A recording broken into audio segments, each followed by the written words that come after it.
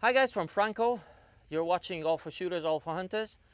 And today we're testing the Proton FXQ30.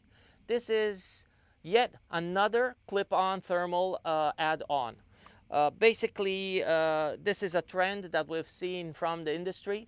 Everybody is making their own version of a add-on that you can place in front of a daytime rifle scope to turn it into a thermal rifle scope.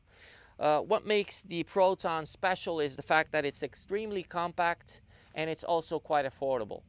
The trade-off is that the Proton uses a afocal objective lens. Basically, it means that you are not able to focus the lens for the distance you're shooting at. But the afocal lens scheme allows you to have everything more or less in focus from a distance of about 8 to 10 meters from the muzzle of your gun all the way to about 300 meters. Beyond that, it may seem that the image that is observable on the display may seem a little bit blurred or out of focus, and the same if the object is too near.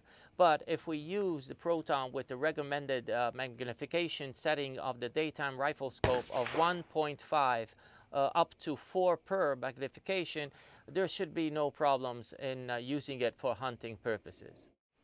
We tested the Proton at the shooting range at distances from 25 meters to about 300.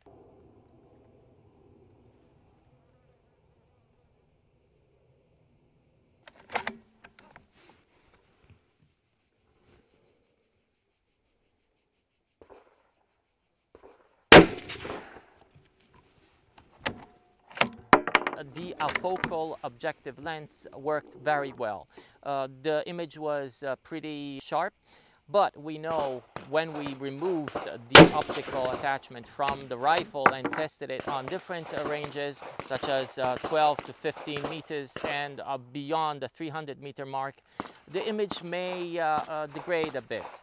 But the main feature of this thermal clip-on attachment is the fact that it's so compact and light, and therefore for those hunting situations in which the size and the weight of the clip-on attachment is paramount, the Proton wins.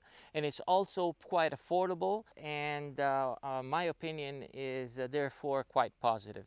Please continue following us on All for Shooters and allforhunters.com.